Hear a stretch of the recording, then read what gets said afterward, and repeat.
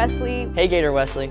We are so glad you decided to join us for worship tonight. You could have chosen to be anywhere tonight, and it means so much to us that you're here. There are a few things coming up that you're going to want to know about.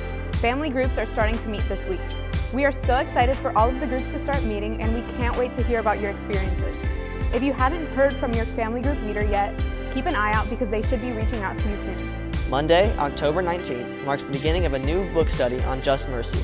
This book study is part of our Act Justly ministry, and we know it's going to be a great opportunity to learn more about how mercy can overcome injustice. On Tuesday, October 20th, we will be hosting a Merge on the Patio at 7 p.m. This week, we'll be getting into the Halloween spirit by painting pumpkins. We're really excited to see everyone getting creative. Also, Worship on the Lawn is next Sunday, October 25th.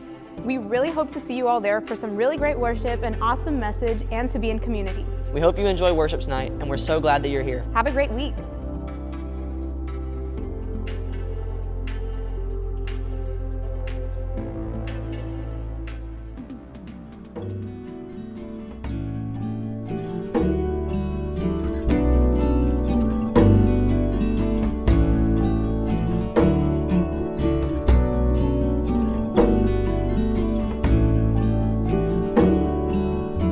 What's up, Gator Wesley? We are so glad that you are here.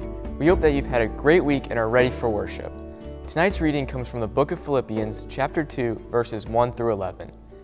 Therefore, if you have any encouragement from being united with Christ, if any comfort from his love, if any common sharing in the Spirit, if any tenderness and compassion, then make my joy complete by being like-minded, having the same love, being one in spirit and of one mind. Do nothing out of selfish ambition or vain conceit. Rather, in humility, value others above yourselves, not looking to your own interests, but each of you to the interest of the others. In your relationships with one another, have the same mindset as Christ Jesus, who being in very nature God, did not consider equality with God something to be used to his own advantage. Rather, he made himself nothing by taking the very nature of a servant, being made in human likeness, and being found in appearance as a man, he humbled himself by becoming obedient to death, even death on a cross. Therefore, God exalted him to the highest place and gave him the name that is above every name, that at the name of Jesus every knee should bow in heaven and on earth and under earth, and every tongue acknowledge that Jesus Christ is Lord, to the glory of God the Father. Let's pray. Dear God, thank you for bringing us all together to hear your word tonight. I pray that we learn something new about you that we can take into our everyday lives. Please watch over us as we go into another week and help guide us through any troubles we may face. In your name we pray, amen. Hello, my name is Heather and I am one of the co-directors here at Gator Wesley. So glad to be with you tonight. I hope that you've had a great weekend. It's absolutely crazy for me to think that we are halfway through this fall semester. I know that it has been a different kind of semester and we have not been able to be together in worship like we have in the past, but I am thankful for this opportunity to be with you wherever you are tonight. So last week we began to look at the book of Philippians. If you weren't here or you haven't had a chance to watch Joel's video, I would highly recommend that you take 10 minutes this week and watch it. Additionally, there are some great resources at BibleProject.com about this book of the Bible and others. So just a quick recap of what Joel shared with us last week so that you can have some context for where we will be going tonight. So Philippians, it's a letter that was written by the Apostle Paul while he was in jail. It's a mere 4 chapters long and was written to a community of Christians in the city of Philippi.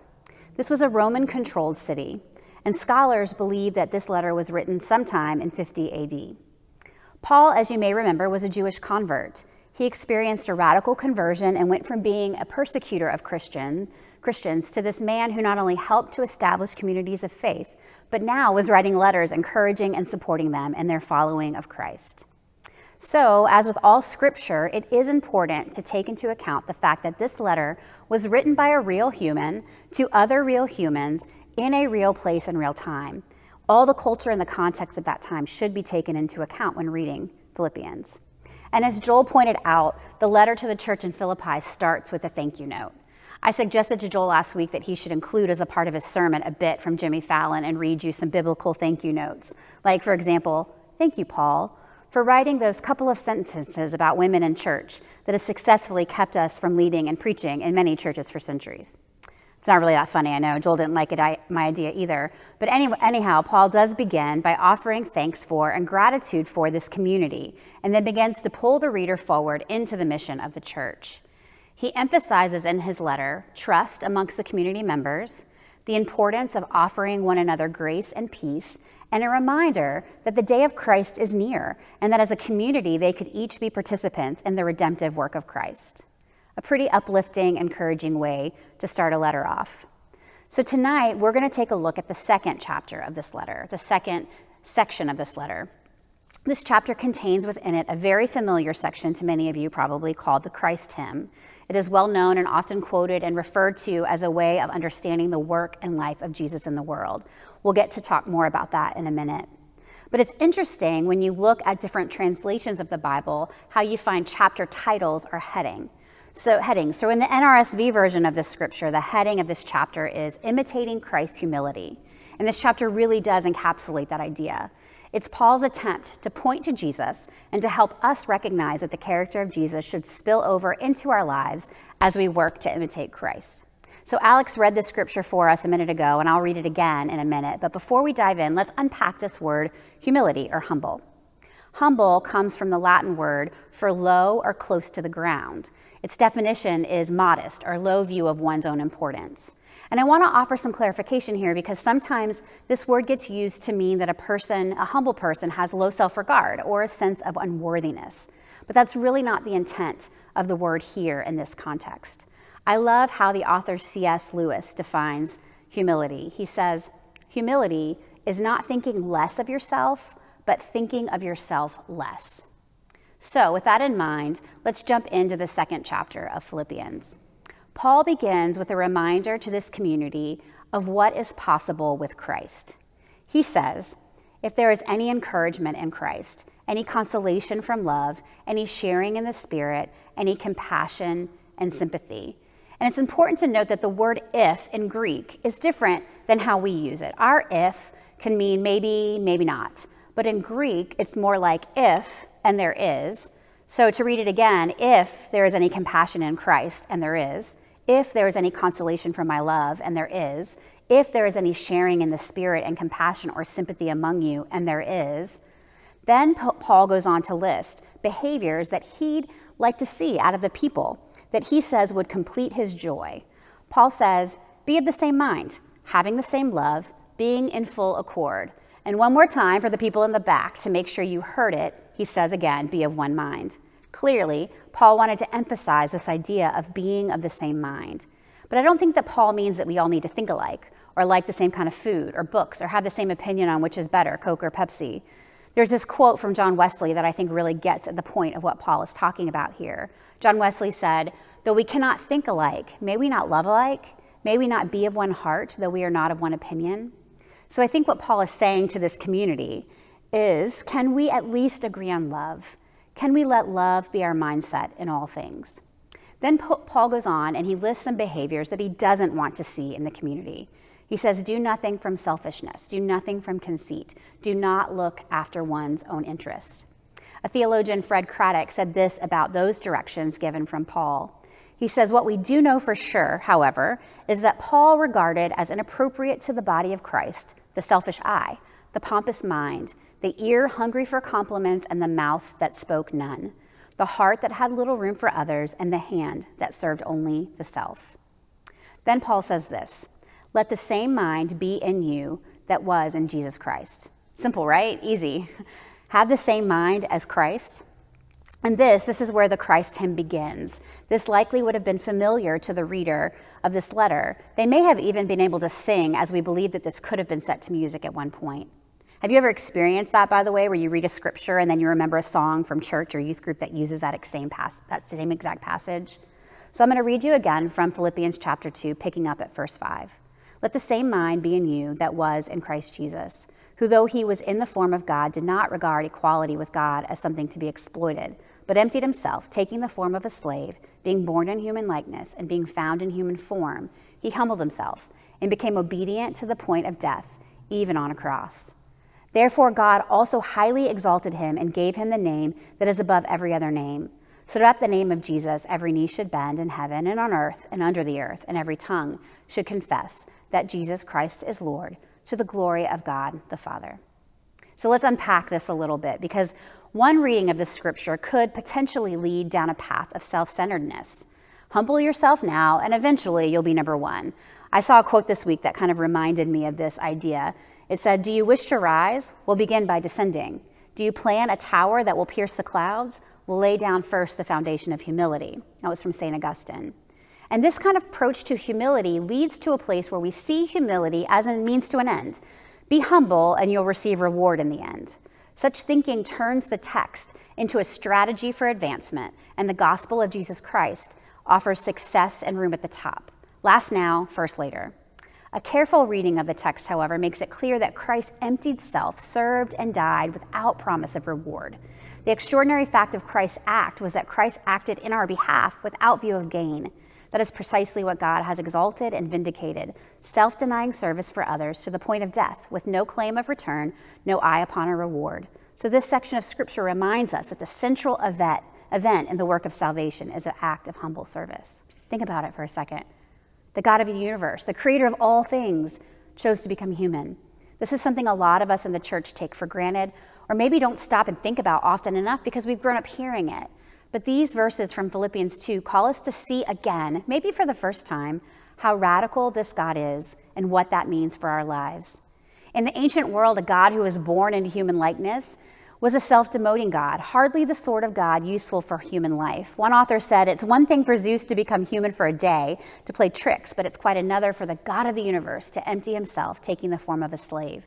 That is to take on flesh, become human, suffer, and die." Who needs a God like that? This God, she said, doesn't sound like a winner, like a mighty deity who comes to the aid of powerless humans, or like a super kick-butt-and-take-names deity we want on our side. In fact, this author says ancient folks were unlikely to trust the judgment of a loser God who chose this sort of downward mobility. Because in the Roman Empire, dominance, victory, ascendance signaled power and authority. The culture would not see a possibility for humility, servitude, submission, even death to signal power and authority. Yet verses 6 through 8 tell us everything about this God that we need to know, that Jesus empties himself, becomes a servant in order to fully inhabit humanity, to fully incorporate human life into divine life. This God loves and longs for us so much that God entered fully into the human world, not putting on a human suit for a day, but submitting to all the indignities and joys of human life, including death. This God does not withhold love until we rise to a divine level, but rather stoops to our level, scoops us up in all of our messiness, and makes us part of God's own life. So what does this mean for how we live? Back to the heading of this chapter, imitating Christ's humility. Against the cultural narrative that tells us winning is everything, those who follow Jesus take on an entirely different attitude about life. We can have the same mind that was in Christ Jesus, being humbled by the same love that was in Christ Jesus, and equally countercultural, it is our humbling job that we get to be fully human. I want to encourage you to take a moment with me and remember some of the acts of Jesus, where we see his love, where we see his humility. Remember the story of the woman at the well, where Jesus crosses boundaries, going out of his way to meet this woman and offer her living water. The story of Jesus washing the feet of his disciples, literally taking on the role of a servant. The many times that Jesus would perform a miracle or healing and say, "Shh, don't say anything about this. I don't need the attention. I don't need the accolades." The cross, a Roman crucifixion, save for criminals. Paul is encouraging the reader of this letter, and now us, to imitate Christ's humility in how we live and work and take classes with and are in clubs with and share space with all of those in our community. Living a life of humility takes intention and practice. This isn't something that comes naturally to many of us. It's hard work, but it is the way of our Lord and Savior. If you remember, when he called the disciples, he didn't say, "Watch me." He said, "Follow me. Do as I do." So how can you imitate Christ's humility in your own life? How can you look towards the interests of others more than your own? How can you empty yourself to find room to love and to serve? As I close in prayer, I want to say that these things are not meant to be rhetorical questions. I really want you to think about how you in your life can truly imitate the humility of Christ. Ask God to open your heart and your mind right now to how God may be speaking to you about this. Let us pray. Humble God, who came and lived and walked amongst us, who taught us through the life of Jesus how to be humble, how to think of others more, how to lay down our lives, how to give and serve with no expectation of reward or gain. We come to you tonight and we give thanks. We come to you tonight and we ask God for you to begin a work in our heart, for you to begin to help shape us and mold us into people who can imitate Christ's humility. Every day it's a challenge. Every day it's a goal. And so we ask God that you come right now into our hearts, into our minds. Give us room, give us space to really think about how we can live this kind of life, what you would have for us. How would we begin to be like your Son, Jesus Christ? I give thanks for this time and space where we have to look back at these letters preserved over time with messages, with inspiration, with knowledge that we can learn about you and love each other better. In your name we pray. Amen. Hey, before you go, I want to encourage you to watch this video that we're about to show. We've been talking over the past few weeks about the election and about voting. And what is real in our world is a history of voter suppression, that folks that are on the margins, folks that are typically disenfranchised, are given less of an opportunity to express their voice through the vote. This happens currently in our country right now and has happened since our country was founded. And so this is a short video that just gives you a look at the ways that voter suppression plays out in our country, and hopefully will encourage you to get more involved in making sure that every person's voice is heard through the voting process. Have a great night.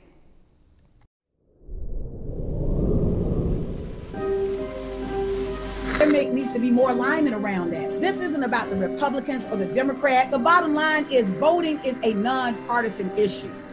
The right to vote means to me having a voice, being able to participate in the political process, being able to be engaged from top to bottom, whether it be just from casting a ballot or maybe potentially running for office. There's a lot of things that start with our right to vote.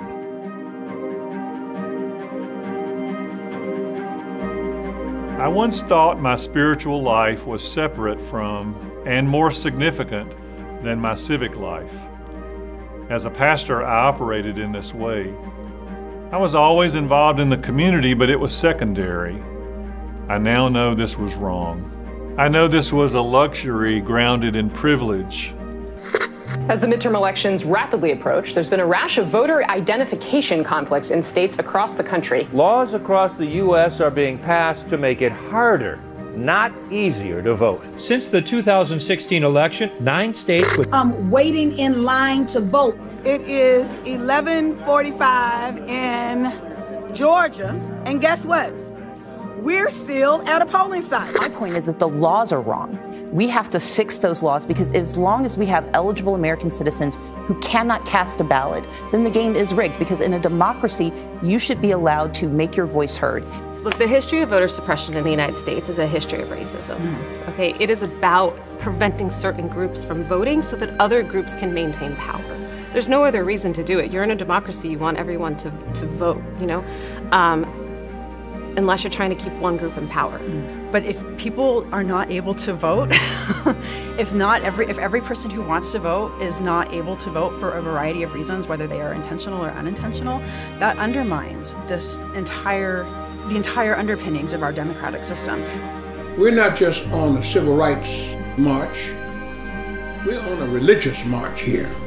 That this is our religious duty, that this is a sense of God's enactment of social justice in this place. All right, thanks. Backers of Amendment 4 collected about $1 million. Florida disenfranchised more people than the population of over 10 states and U.S. territories and over 40 countries in the world. I mean, I think we all should care about our fellow brothers and sisters. I think we all should care, because oppression is like, once it's done to me, it's easily done to the next person and passed on. We have to stop it when we see it. I think this is a historic fight that we've been fighting. This is nothing new, and I think we're going to have to keep fighting. This fall, we will need to vote. Vote to have a scientific and humane response to COVID-19. Vote on policies that are the work of anti-racism. Vote to rebuild our ruined cities, in the language of Isaiah. Vote in a way that unites our spiritual and civic lives for the common good.